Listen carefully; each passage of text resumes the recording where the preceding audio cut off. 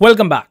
Now in this video, we are going to talk about a very important question, that is how to become a blockchain developer, or I will say how to become a successful blockchain developer. And I promise by the end of this video, you will have a clear step-by-step path on how to become a successful blockchain developer. So do watch the video till end. Now, before talking about the roadmap, we need to understand that there are two types of blockchain developers. First, blockchain core developer. Second, blockchain software developer. Now, what is the responsibility of a blockchain core developer? Blockchain core developer mainly deals with the architecture of blockchain, the core, the fundamentals of blockchain. While if we talk about blockchain software developers are the one who creates decentralized application. And if we talk about the current marketplace, that is the job marketplace or the startup marketplace, blockchain software developers are much more in demand as compared to blockchain core developers.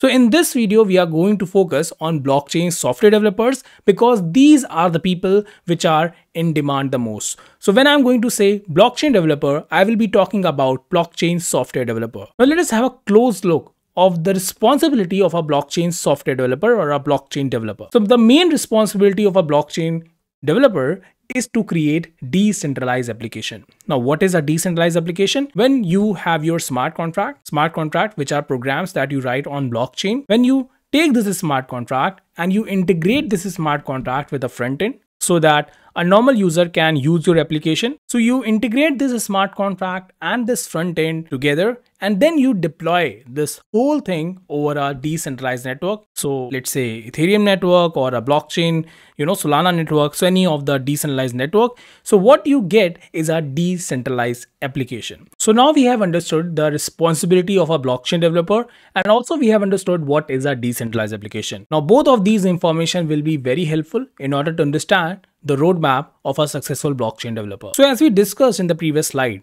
that the role of a blockchain developer is to create decentralized application.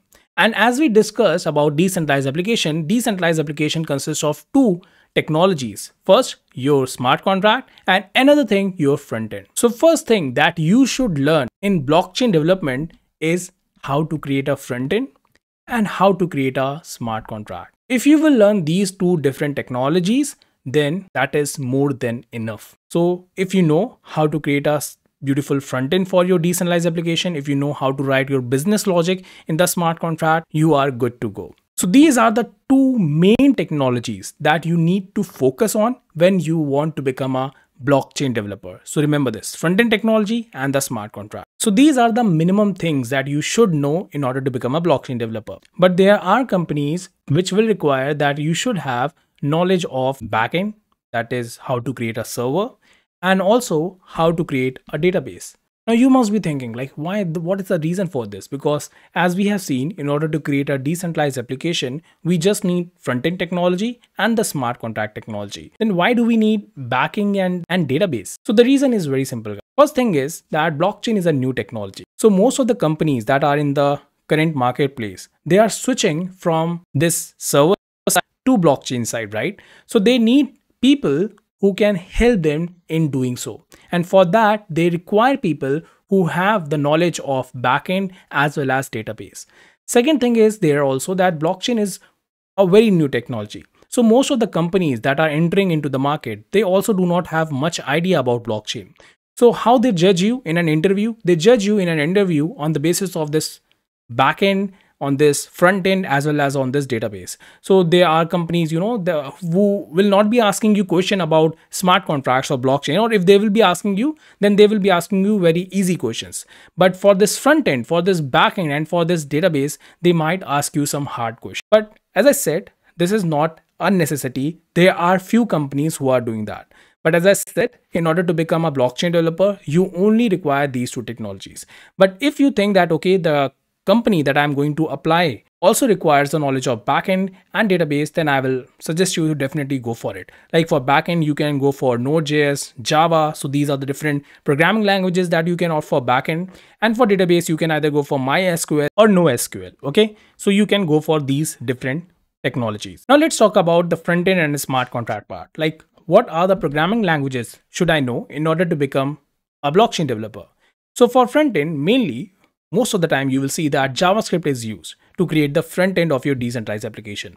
And apart from JavaScript, we have React.js, which is actually a library of JavaScript. Then we have Next.js, which is actually a framework of React.js, right?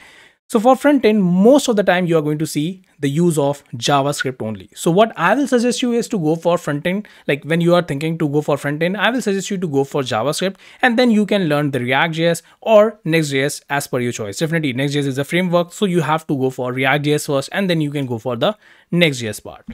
Now for the smart contract, what I will suggest you is to go for Solidity programming language. There are various other programming languages as well, like you have Viper, but Solidity is one of the most famous programming languages, and this is the programming language which is in the most demand. So I will suggest you to go for Solidity as a programming language if you are thinking to create smart contract. Otherwise, it's your choice. If you are thinking to go for any other programming language for smart contract creation, you can go for it. And if you also think that, okay, for front end, I want to learn some other programming language, again, you can go for it. There is no issue. Blockchain, there are so many different blockchains. You can go for different kind of programming languages as per your choice. But the only thing that you should know, this is a very important thing that you should know, and various people will not tell you this, that whatever programming languages you are thinking for smart contract creation, or whatever programming language you are going to choose for front-end creation, you can go for any of those. But the only thing is you need to know how you are going to connect this smart contract, which belongs to the blockchain world, and this front end which belongs to our real world, how you are going to connect these two different worlds.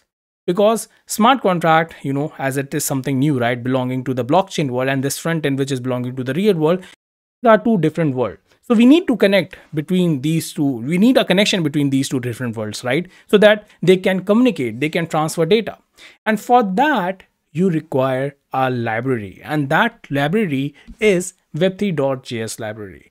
And also there is other option as well, that is ether.js library.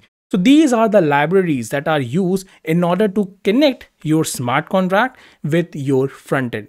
So these libraries will actually help you to connect this blockchain world with this real world. Okay. So these are the three things I will say that you must learn if you are thinking to becoming a blockchain developer. So smart contract, front end, and one of those, ether.js or web3.js library. So again, you can have any programming language. You can choose any programming language in smart contract. You can choose any programming language for front end.